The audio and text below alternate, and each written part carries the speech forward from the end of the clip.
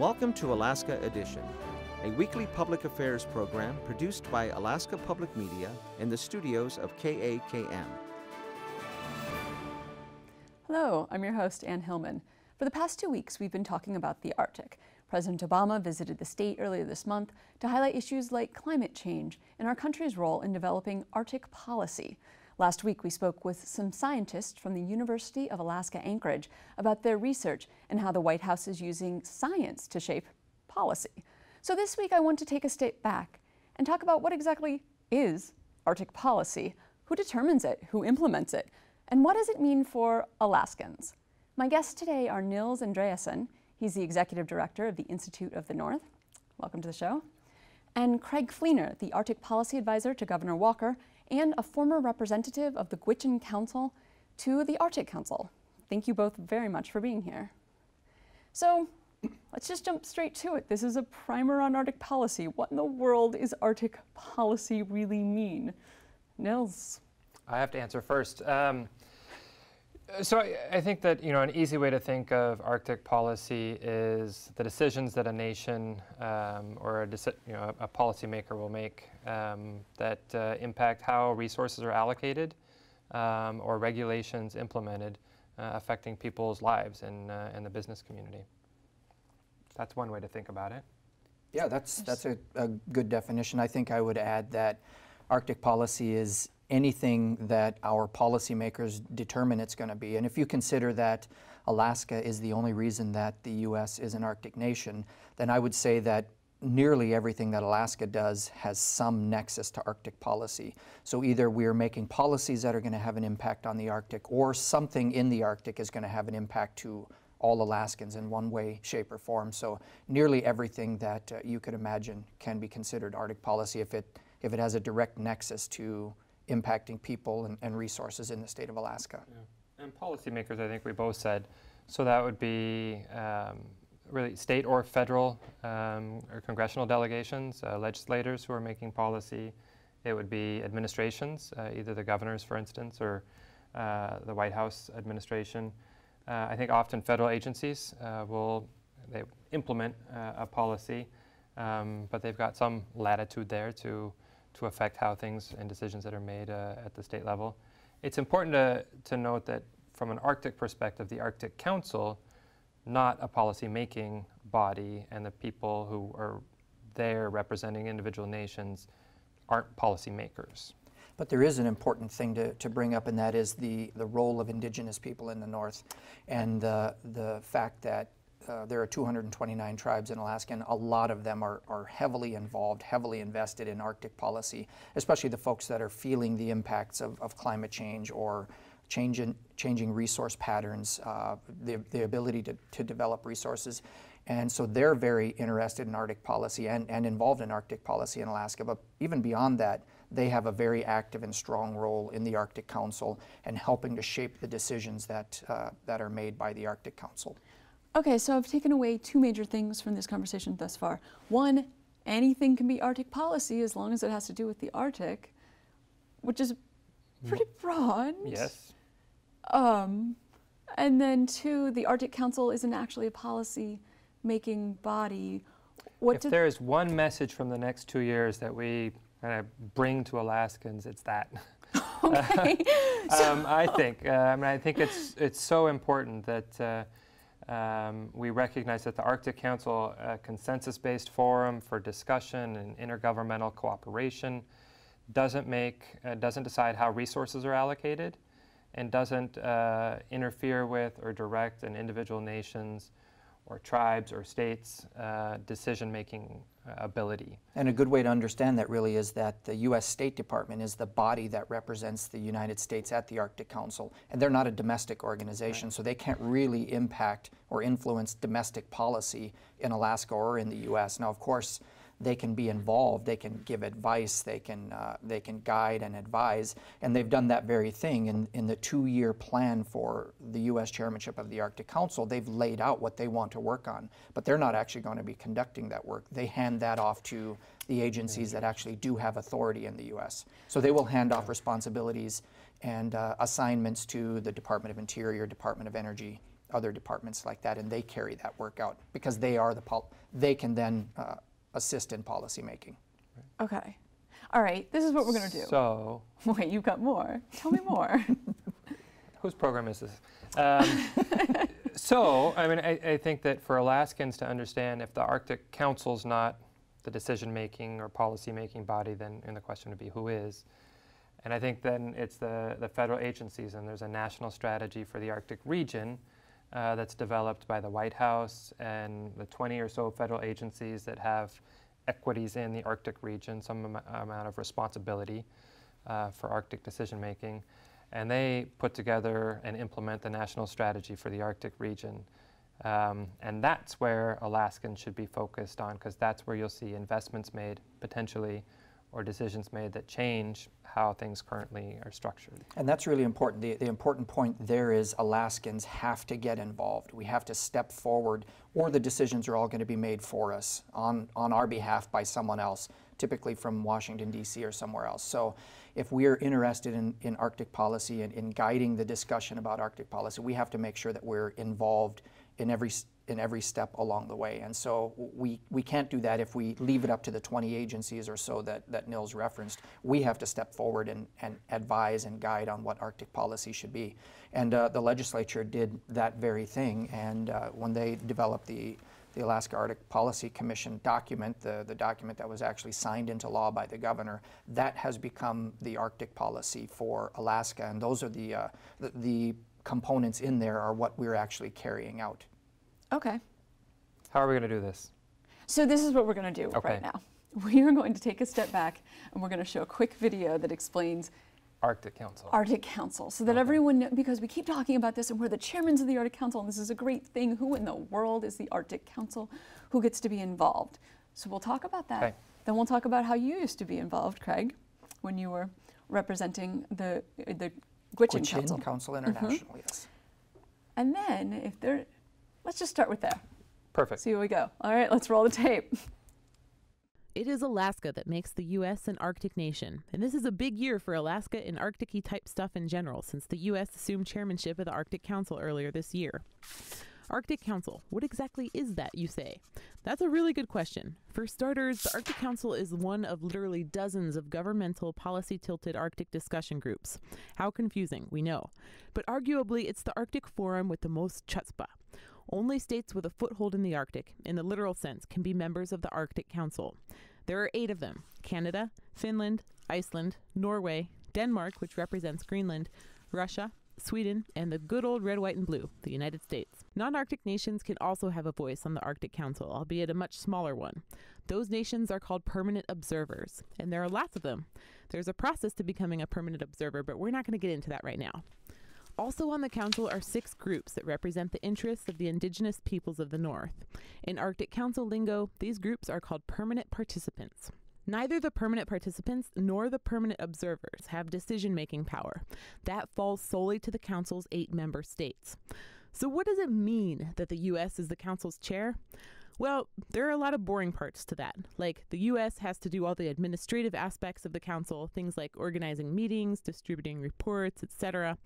But as the chair, the U.S. also gets to largely set the tone and direction of Arctic Council summits. It's using its 2 years in the spotlight to make headway on 3 declared objectives: improving the well-being of Arctic communities, bolstering marine stewardship in the Arctic Ocean, and addressing the impacts of climate change. Phew, that's a tall order. The exciting part for Alaska in all this hoopla is the chance to be the landing spot for some of these big meetings. Over the next 2 years, meetings for the Arctic Council bigwigs are scheduled in Anchorage, Barrow, Fairbanks, Unalaska, Kotzebue, Juneau, and Chena Hot Springs. Yowzers! At the end of all these meetings and talks and collaborative efforts, the torch will get passed yet again to the next council member in queue, Finland. Okay. A decent summary? I was mostly right. Yeah, it was pretty good. Oh. I'm questioning whether or not you should be a guest again. I'm just teasing. Failing. All right. So we know what the Arctic Council is. We have all of these different people who participate in it. You were at one point a permanent participant. What does that mean you did, Craig? Well, so a permanent participant actually has an even greater role than I think the video pointed out, and that is the ability to speak at any time during the discourse by the Council, the ability to be involved in the working groups, the ability to contribute authorship and research.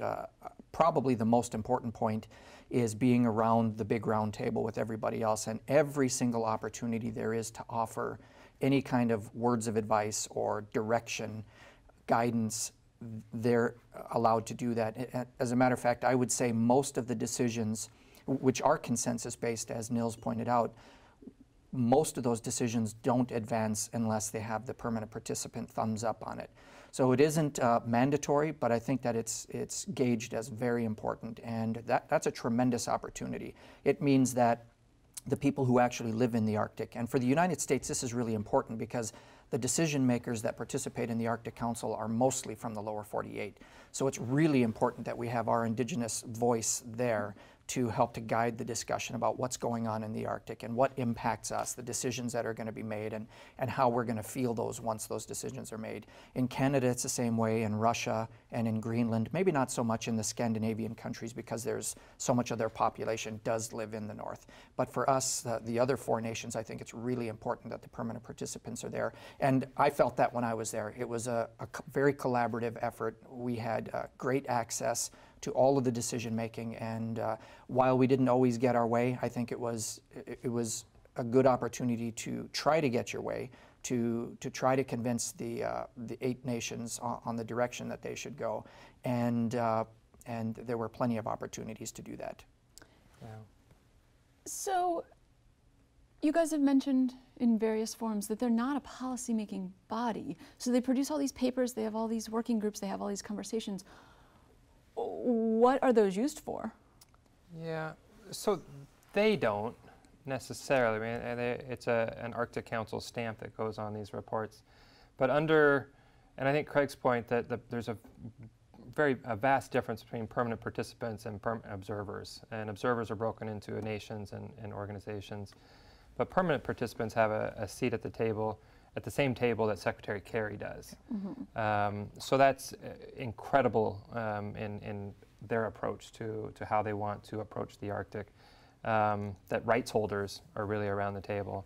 The work that happens within the Arctic Council is carried out through working groups and task forces.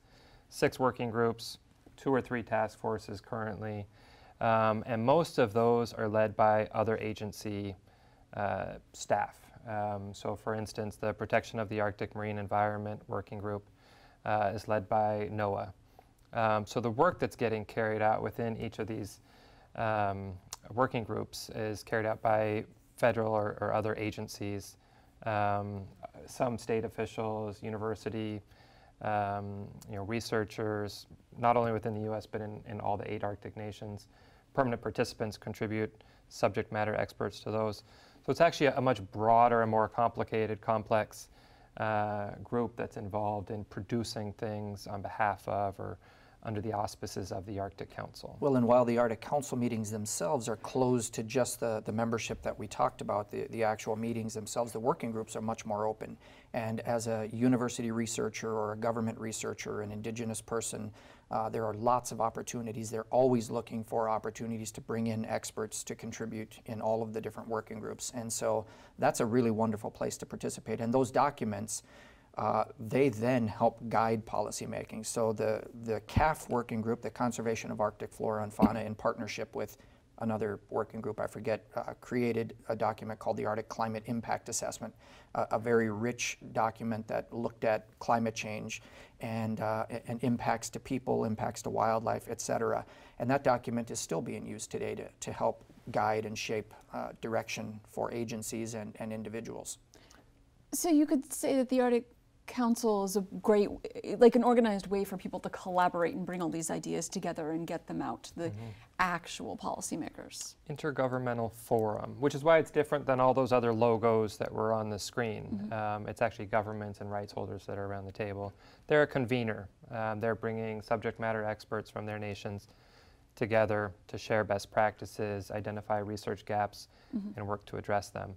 So they don't set policy, but I always think of it as trickle-down policy, because then you've got basically a best practice that the Arctic Council's identified, and it's up to an individual nation to decide how it implements this best practice. And it's a lot of fun, really, when you have the switchover of the chairmanships, because you go from one country having some level of autonomy, although it is consensus based, but the guiding of the next 2 years is determined by that nation. It's presented to the Arctic Council, and then they all give it the thumbs up if they agree. But there's that level of autonomy to go forward and present whatever case you think is important for the Arctic. And so when we switched over from Canada to the U.S., the Canadian chairmanship had a bunch of great things going on. Switched over to the U.S., it's very different than the Canadian chairmanship. So that's a lot of fun, I think, anyways. And then when it switches over to the next country, it'll once again have a flavor for Finland or a Scandinavian flavor. And typically I think the countries that are leading at the time will try to partner with the country before it and the country after it to have some longevity in their projects. So Finland, for example, it would be wise for them to work with the U.S. and then with the country that takes over after them, so they have a little bit of more longevity in their projects. So I think that's a really interesting part of the Arctic Council that doesn't really get talked about very much. And those themes then from chairmanship to chairmanship. The work of the working groups continue. So they have their individual work plans that will continue projects, based, 5-10 years ago even, depending on the length of the project. So you see continuity at that level. The chair gets to decide kind of their major themes that are consensus. I mean, they have to be approved by the other nations. They can identify projects that are often carried out by the Sustainable Development Working Group, for instance, because that's one of the working groups that they have most control over. But it's complicated. I mean, can you guys give me an example of how something the Arctic Council has done has impacted an everyday Alaskan? Craig can. Well, I think the Arctic Marine Shipping Assessment and us taking a look at shipping lanes, us taking a look at the potential for pollution, where we should, back to shipping lanes, where we should route ships, where we should have closed off areas, the idea that we need to focus on an international code to work with shipping as it potentially is going to increase across Alaska. That I think will have a huge impact on Alaska. It already is having some impact on Alaska, but I think as shipping increases, if it doubles or triples or even more as we suspect it will, then there's going to continue to be a tremendous impact. Probably the greatest impact so far, I think, is the Glacier Conference and the visit by the president. If the U.S. were not chair of the Arctic Council, I doubt we would have had that meeting. And I think the timing was probably perfect for that to take place here.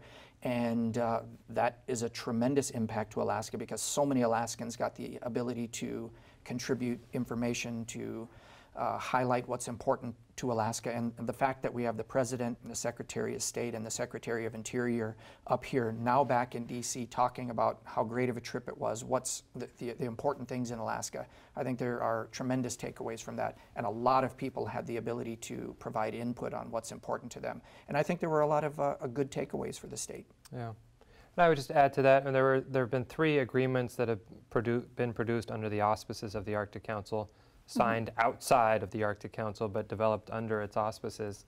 One on search and rescue, and one on oil spill response, and one on oil pollution prevention.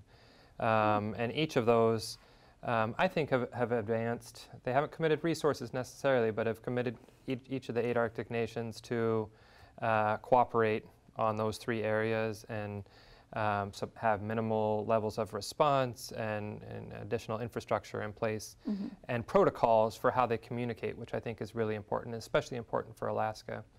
I would also say that under the Arctic Council, I think it's been something of a, it's cultivated concepts like ecosystem-based management or advanced concepts like marine protected areas, which will have fairly significant impacts to Alaska as or if they're implemented. And I think the trend is toward implementing both.